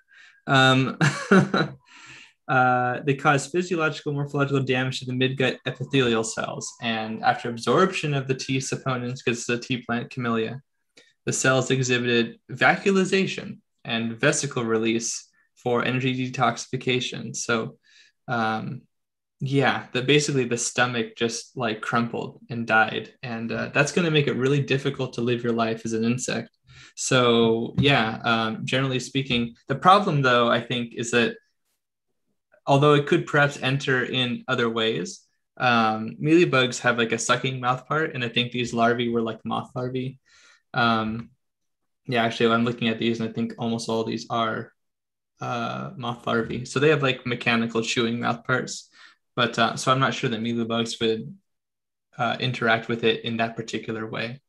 Are all saponins pretty similar? Like, is a T. saponin similar to, like, I most notably hear people using soap nuts for the saponins and getting some IPM effects from that? I think that they will generally have some shared characteristics. I'm not a chemist and I'm not familiar with the saponin class, like in a super detailed way. But I think they have physical, like, what was it? I think I was reading that like capsaicin actually is a saponin. Let me just fact check myself right here. Is capsaicin? That would be interesting if that was the only reason that it had IPM effects, was because in actuality it was just, I always would pronounce that saponin. Am I pronouncing it wrong? I don't think so. I don't think you're pronouncing it wrong. Potato. Yeah, definitely. Okay, I've heard it. Okay. I just like to be correct if I was saying it wrong. Up and then, yeah, that's how I say it. I'm not going to claim authority on that, though. Abolished Farms is a big fan of those, and the Frugal Force guys like them. It's doesn't it kind of act as a wetting agent for like foliar sprays, and it's also good in your sip containers. I just drop a couple in a spray bottle of water and just fucking, when it stops, when I shake and it doesn't suds anymore, it's time for some more soap nuts in the water, and you just keep filling it up. Yeah, it's the primary sort of active agent in things like yucca and a lot of things that are sold as surfactants, wetting agents. People used to wash their clothes. I probably still do wash their clothes with those things, man. They're called soap nuts for a reason. Well, it literally, that's how, it's one of the big ways that soap works. Soap makes the water wetter. Water is the universal dissolving agent. And the issue is it just can't touch everything, like all the soil, sort of the soil that's embedded in the fibers of your clothes or whatever. When you make the water wetter, it can get in there and dissolve all those little soils. So that's like one of the ways that like detergents and soaps work, is literally just by making water a more powerful dissolving agent. It's not that the soap is actually doing the scrubbing or something like that, like the marketing suggests. To get back to the pH thing though, I'm curious because like a lot of people like to drink alkaline pH adjusted water. I once heard some people saying, oh, doctors claim if you get pH to a certain level that like, this isn't my claim, but certain people out there will claim like cancers can't exist in an alkaline environment. So a lot of people push alkaline water.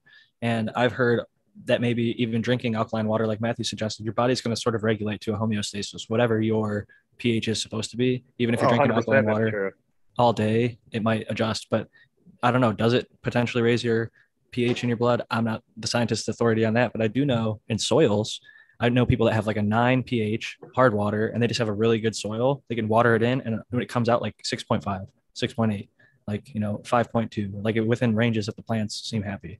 And I think the microbes and things can adjust to what it wants to be, but it's making them do more work than they would if you adjusted for it, is my only comment and thought on that. Yeah, I read a whole study regarding to like how much there's the amount of extreme amount of sugars that are in like almost everything that we have nowadays, and how like, you know, that is dropping a lot of people's, or, you know, whatever, our, a lot of our pH levels in our bloodstream, that like putting a little bit of lemon in your water actually, and I've actually did that for a while, and I actually had a little bit more energy. Like I noticed a difference having more of like a higher pH water. So I don't know, that's just my experience. It could be those terps from the lemon, man. You're getting that limonene, giving you some positivity, getting a lot of vitamin C. Terp motivation, bro. Oh man. Actually, saponins are a terpenoid for that matter. So maybe people will care more about them now. They're part of the terp nation. Right. Terp elevation. Soap nation. Right. Oh man, that guy. I don't want to give him more attention than he's already gotten. But, best rapper of our generation. Yeah, I got a question for the panel. And I think I already know the answer, and you might have already said this in the past, but neem oil versus sulfur water and dust. I'm sorry, sulfur dust and water. What are you guys choosing? When and why? Veg indoors. Sulfur for me. Sulfur.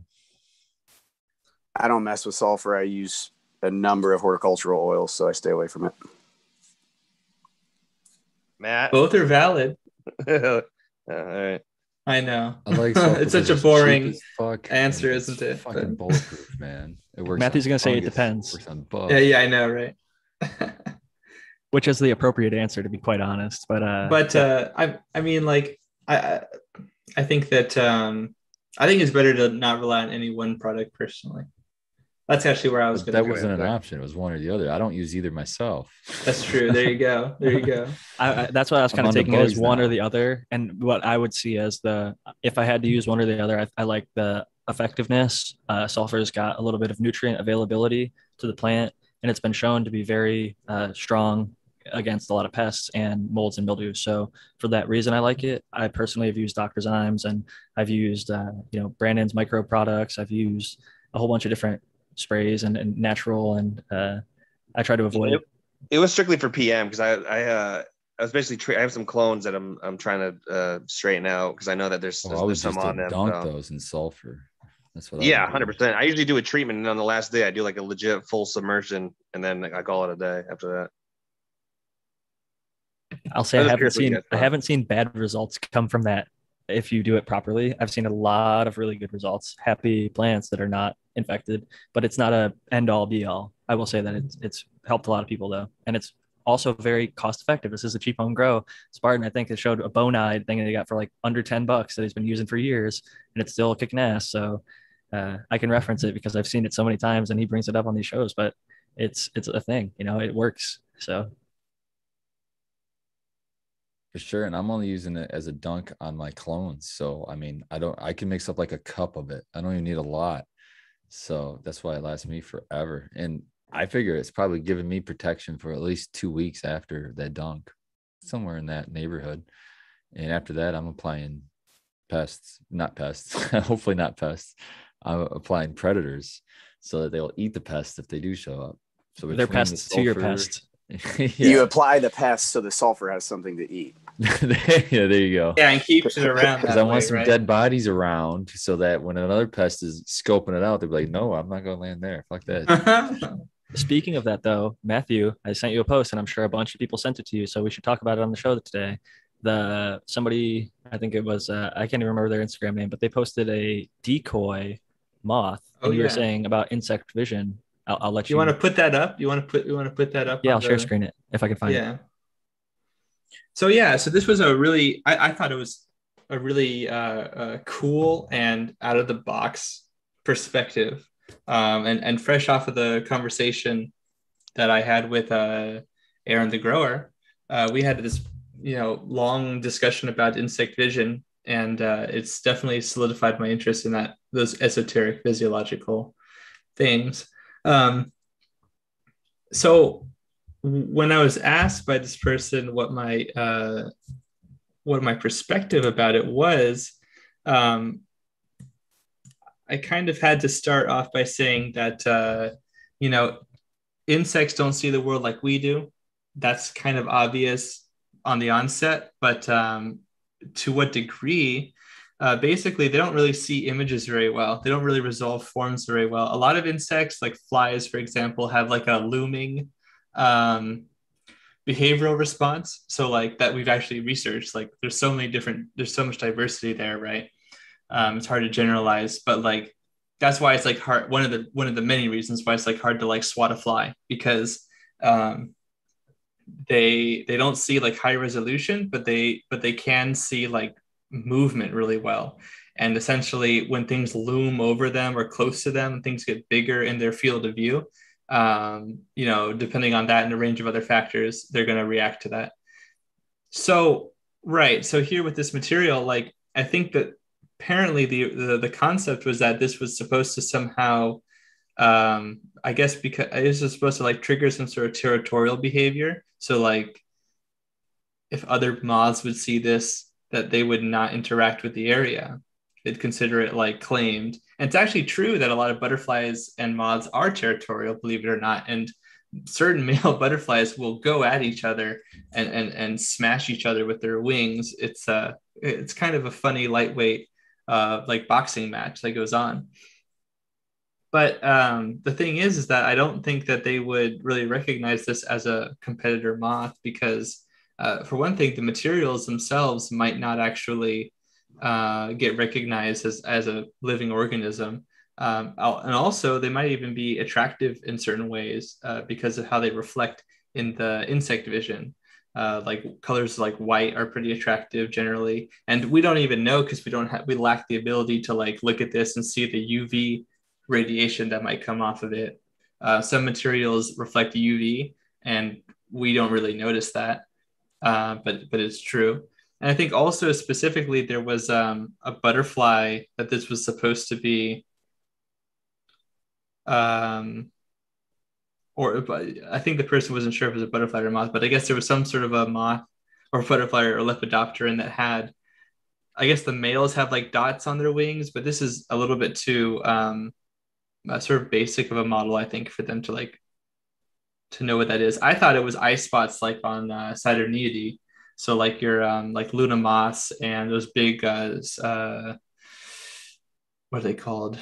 Gosh, I'm blanking on it. But those like massive moths that you see. Atlas moths. How could I forget, right? That's why they're called that. So yeah, it's actually something I thought was a really cool concept, because exploiting like weird idiosyncrasies about insect vision is something that I've been a lot more interested in the last couple of years.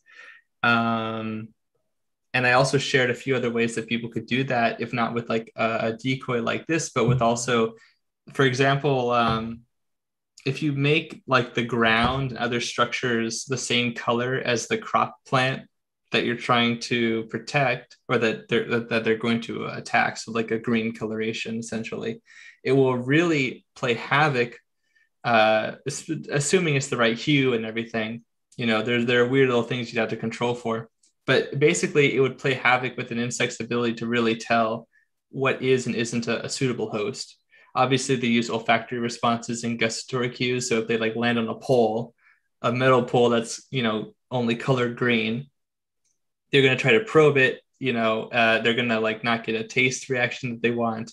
It's not going to work out. And so they're going to move somewhere else.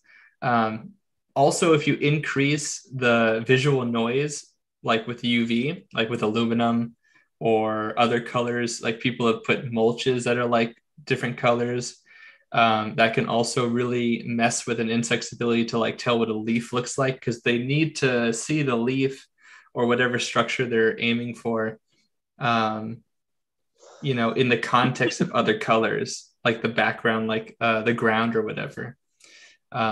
It's also hard to make generalizations generally. And I think that's all I have to say about that, unless there's a specific question. I have a few follow-ups, because something that made me think of when I looked at just a flat card, even if it was the perfectly printed color, size, shape, and everything for the decoy, my concern would be, like you were talking about with all your concerns about insect vision, but also like its lack of movement, just hanging on a thing. Even if it got a little bit of movement from a fan, I think that like even like one of those plastic toys that flaps in the wind that looks like a butterfly that like some of these games have nowadays for kids, if you like set that next to your pot, or even like I know for birds they have those little like pinwheels that spin around and they reflect light and it makes a lot of birds fly away from certain gardens, or even like the streamers.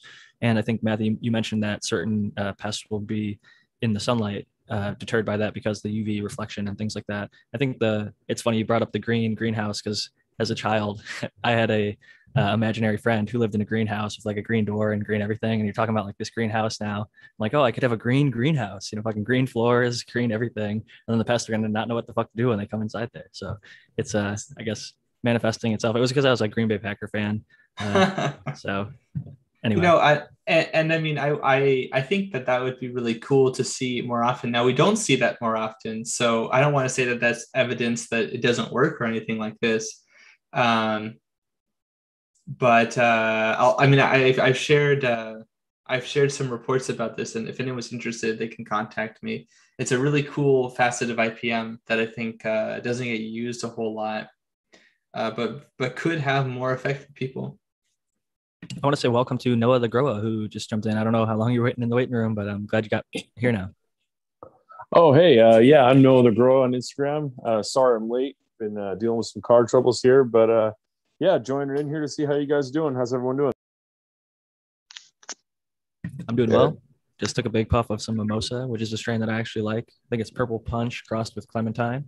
It's tasty, but it actually has a little bit of a strain I actually like, as if you don't like a lot I know, of strains. Right? That's what I was. I dislike a lot of strains. On that too. That's true. I do. 50 strains of green was difficult to write because I've tried, let's say 1,000, just for a number. And of that 1,000, it's tough to pick 50 that I really liked that finish green and that have green buds, green plants, green everything. Purple is a lot easier, but and not that I'm just into purple, but it seems that there's more of them in modern times to choose from versus green. It's kind of not that it's gone, but it seems to be going the way of the past. Green strains are not as flashy, so people don't tend to breed with them as much anymore.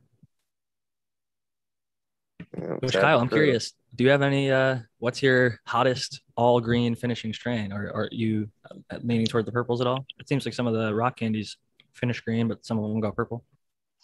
Yes, a lot of the Durban crosses ended up turning purple, which is pretty cool. But yeah, I mean, other than that, I mean, my flagship is still New England Rock Candy, man. She's just, whoever she just crosses into comes out beautiful. I mean, all those outdoor pictures are crosses with her in it, and they're just all like monster outdoor plants, and they're just doing so well. And I have so part of that drop that's coming down with me and Green Bodhi. I have a strawberry sugar cookies. I have a lime Morello cut that I sifted through Brandon's material way back when, and I have like 4 other varieties that I have crossed with his Hazy Kush. And a caps cut too. So I have like, I don't know, 6 or 7 seeds crossed into that are coming down in this drop, and it should be. But I'm most excited to see what the rock candy comes out with, just because between mine and his, it's like our two elites together. So, but then so other than that, so that's really interesting for me. At least it's for the community, not me. But other than that, everyone's been waiting. So just what everybody has been waiting for like 2 years now is a New England Rock Candy cross. So I just took like 20 clones of New England Rock Candy, and I'm going to do like a massive back cross and release like a version 2.0 to the community, because I know everybody's been wanting that, and I haven't really done anything about it, not on purpose. I just had a bunch of other things going on at the same time. So that should be really exciting for everybody to get their hands on. It's hard, dude, running multiple breeding projects. Running one breeding project, shit, I've been just messing around with the Velvet Punch, and I'm not like a professional breeder or anything, but just doing a F2 and a F3. It's like, it takes a lot of work, a lot of time, a lot of shucking seeds and packing stuff up and testing and growing stuff out. And you know what screwed me that last time, man, is I had two New England Rock Candy females in 15-gallon pots that were almost 6 feet tall, fully reverted. 100%. I mean, I sprayed a lot, man, like a ridiculous amount of SCS spraying, and they just wouldn't give pollen. I think it's just because I just let them get way too big, and maybe I wasn't doing a good enough job or what. But I mean, and I tried my best too. And so basically and I had everything set up, everything was in that tent was packed full of everything I could think of, and I got no pollen. So the whole thing, that was like months to prepare for that, like 4 or 5 months. So that's why everything's like way behind now. But were they too tight to open up? Do you think it could have been like an overspray? Maybe you got too many pollen sacs and they just were too tight to release, or?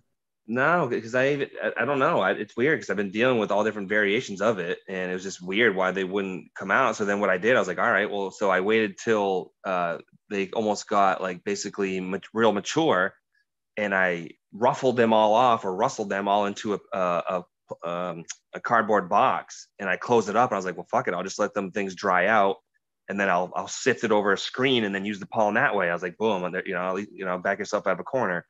Well, I did that, and I got tons of pollen, man, but none of it was viable because I blasted on everything, and I didn't get a single seed out of it. So I'm not sure what the hell happened. Just the whole thing didn't go well. Might have gotten wet or moist at some point, and then that deactivates it or kills it or something. That's a bummer, though, and it definitely is a huge setback. And like it just goes to the point I was saying, breeding is not easy. So not to like belittle anybody who's breeding purple stuff. Like there's great purple stuff and there's great green stuff. And to get a clarified answer, is the rock candy, would you consider it more of a green one or more of a purple one? Oh, 100% green. I've never gotten her to turn purple ever. Okay, so you have a lot of strains, and I just must have been misremembering. I thought for some reason I've been seeing that one purple. I know Noah the Grower, you've got a handful of cuts over there. And what are your thoughts on purple versus the green buds? Well, it just depends on, strain.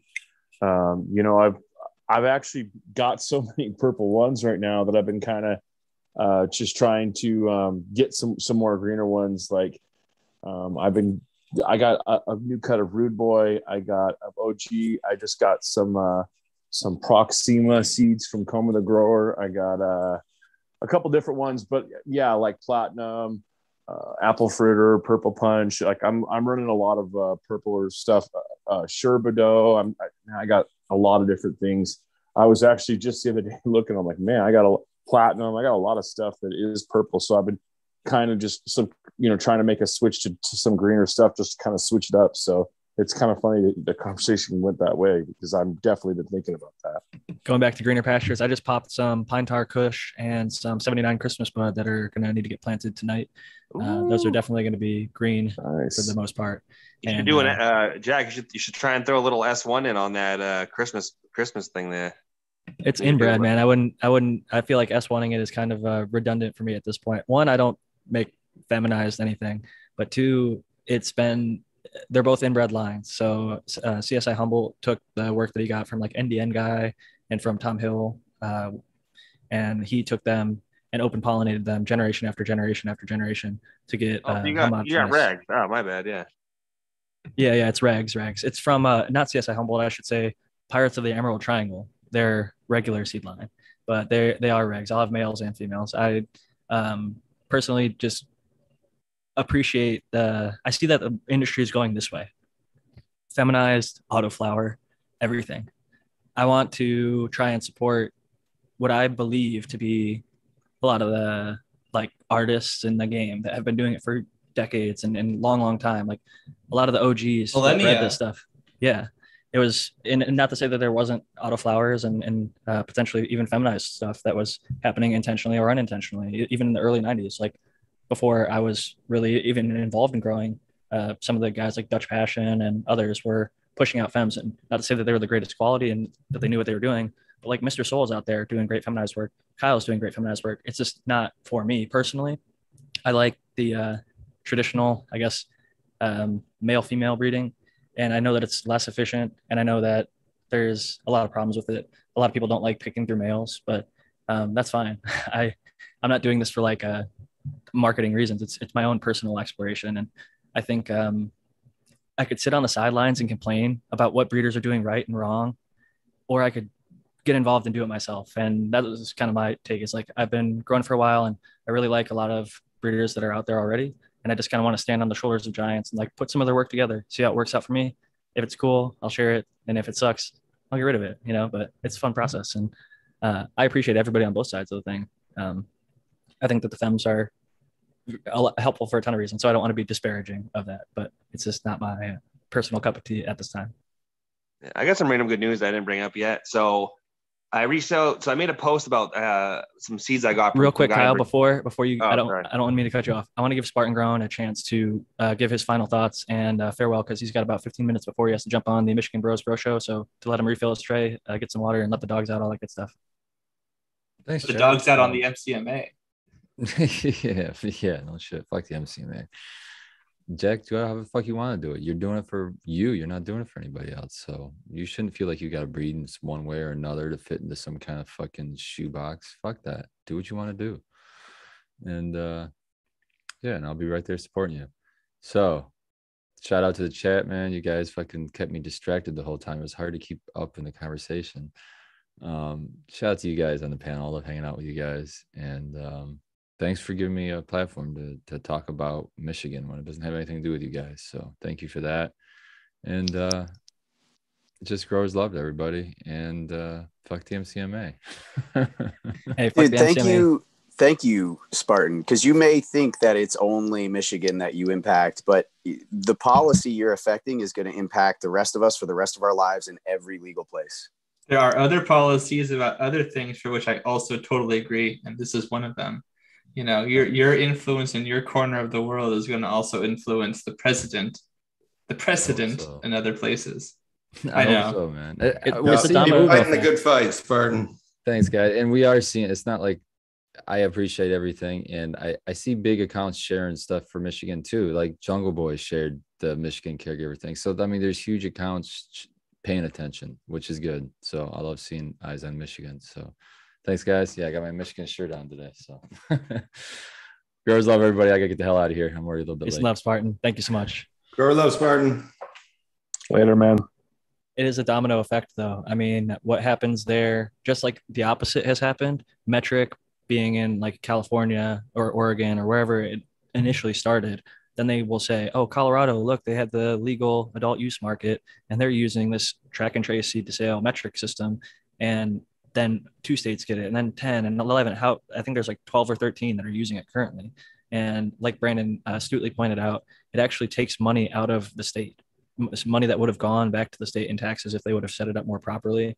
And it also creates lots of waste. So it definitely is has its problems, but it does offer people track and trace seed to sale, which does have its benefits. I think California, some people really are benefiting from the access to the legal market is provided, myself included. I know people on this panel live in California as well, and the laws have opened up in a way that made, I know myself, more comfortable to like come on a show like this. In 2018, when they made it legal for adult use for everybody to grow 6 plants, it then became viable for me to want to talk about people growing at home, because there's a whole larger market now that can actually do that because of the way that the laws are. So it's important that we make sure we continue to fight for those rights and not have them taken away. So I was very happy to allow Spartan to share those thoughts, because I think it echoes to internationally. I know, I look at the analytics, we have people listening all around the world. So it's not just the US that's fighting. There are countries that still have it illegal, states that still have it illegal, and places that just don't have great regulation right now. So being aware and knowing that you can make an impact is important. And I know that normally we talk a lot of grow. This week, we talked a lot of the sort of politics behind the grow, because unfortunately, you can know everything you want about growing, but if you're not able to do it, then it doesn't matter, right? There's people that would love to grow, but they're in a red state and they're not going to have their kids taken away, or, you know, risk getting raided because it is illegal and they have a good job and they have a good livelihood that could be ruined for them because something as most people would look at it, something as, you know, harmless as cannabis.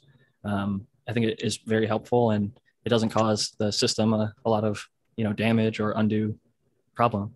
So for the most part, I think people just need to wake up to and be educated to the fact that the cannabis community is doing a lot of good things, and it's not the opposite, but it's portrayed that way. So we just have to keep on fighting for our rights. It's like that song, get up, stand up for your rights. It's kind of our time right now to just continue pushing it forward and making sure that we're not kind of 2 steps forward, 1 step back. Tends to be a thing.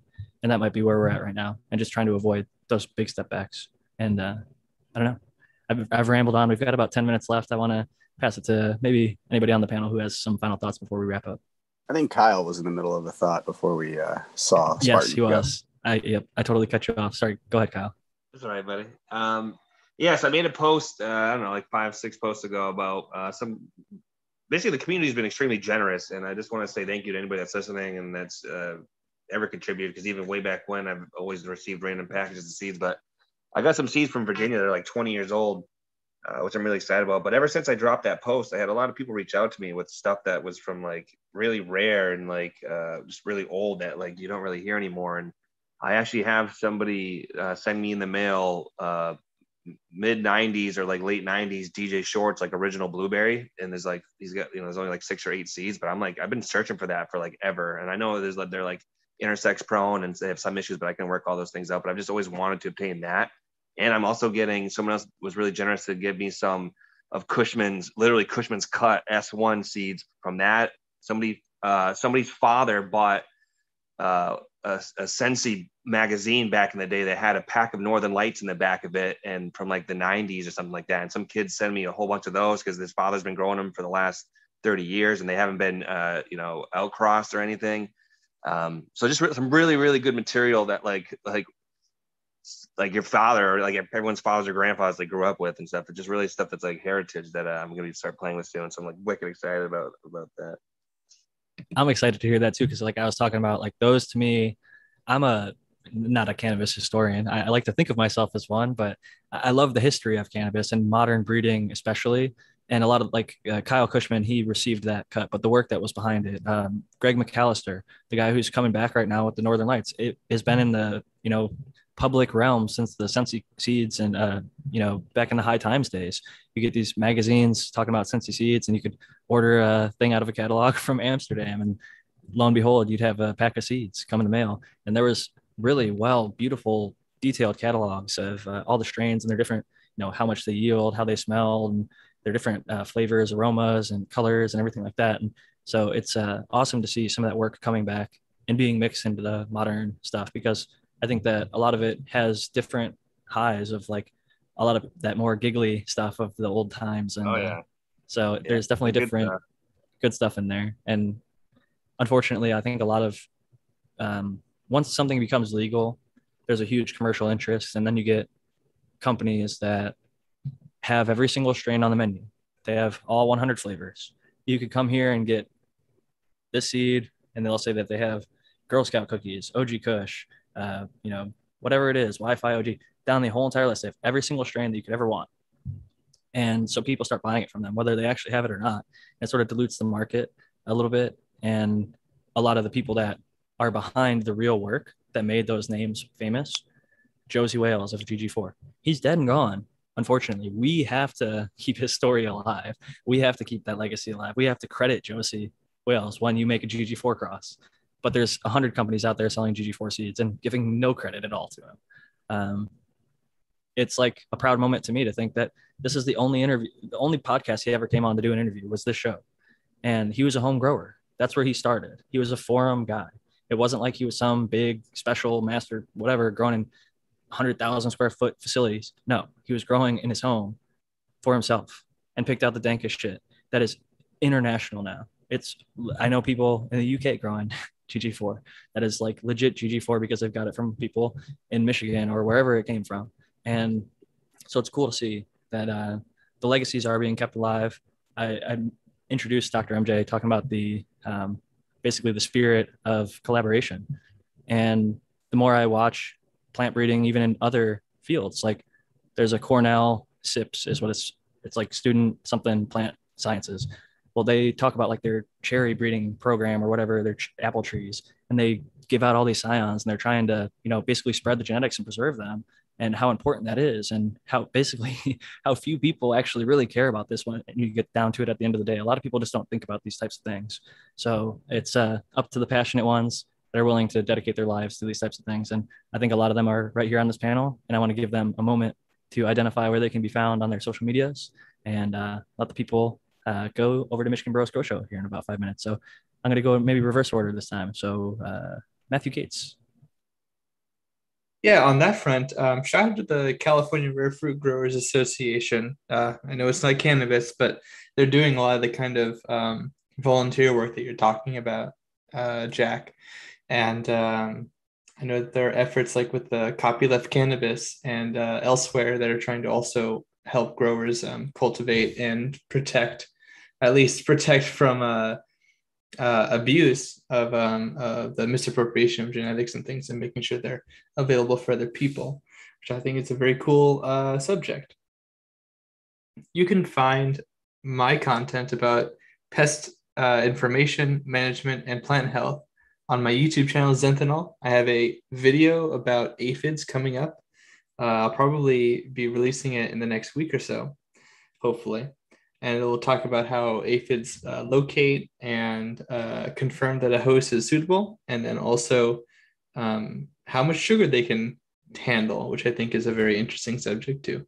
You can also find my stuff on my Instagram channel at SyncAngel and on my Twitter channel at SyncAngel. Thank you again so much for joining us. And next will be Dr. MJ. Hey, this was a fun episode. I like talking about the legal stuff. I was glad that we didn't fall too deep. I'm glad the chat came along with us on that. And really enjoyed speaking about the spirit of collaboration and all of these things. I got so caught up in the chat today that I forgot that I was a panelist on the show. So thanks to all the chatters for keeping it fun out there. And I want to tell you guys about two big giveaways we're doing this week at Cocoa for Cannabis. We have a big Photon Tech giveaway for the new SQ300 for everybody that's in the Plant Training Grow Challenge. And you can still sign up for that, but like Flip Day is supposed to be at the end of this week.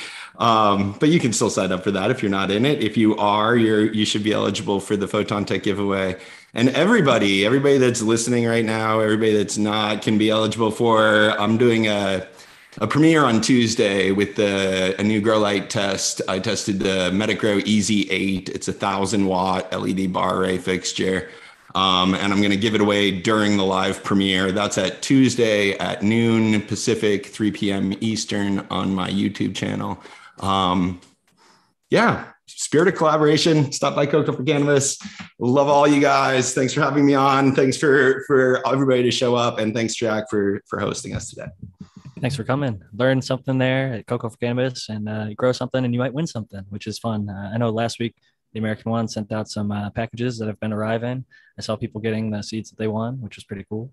So always happy to have the spirit of collaboration in so many different ways. I mean, this community is building, and there's so much negativity in the world. It's just awesome to have a place that you can look and see like pretty much mostly all positivity.